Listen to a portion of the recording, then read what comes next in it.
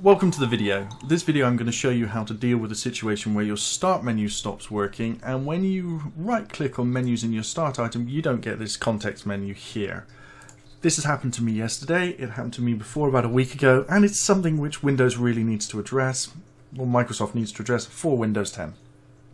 Just get this clear. It's a Windows 10 problem. It usually happens after patching, and it typically happens to people with NVIDIA graphics cards that have a context menu.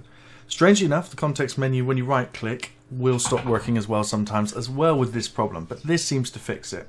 Because you can't get into the start menu and the little magnifying glass here to search isn't going to work, it's going to be hard for you to start registry editor. So what you do is you right click on this taskbar, which does bring up the you can click on task manager after that. This context menu does come up. Click here and you go run new task and you type in here Regedit, all one word. Then click on create this task with administrative privileges and click OK.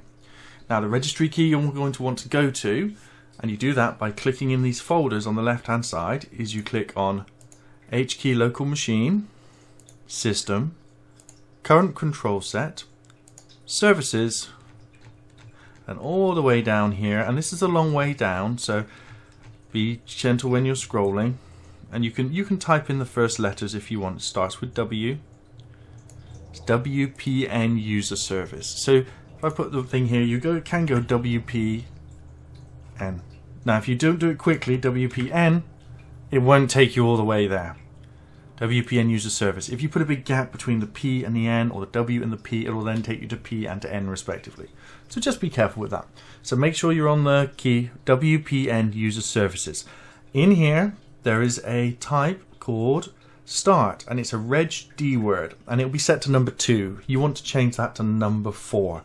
Don't worry, I'm going to place the registry HKey current local machine user location on the screen. I'm also going to put it in the description along with the start Regd word 4 in the description, even though it is now on the screen. So don't get too flustered. You don't have to do this as I'm doing it in the video. This isn't Yan Can Cook where he goes at 700 miles an hour.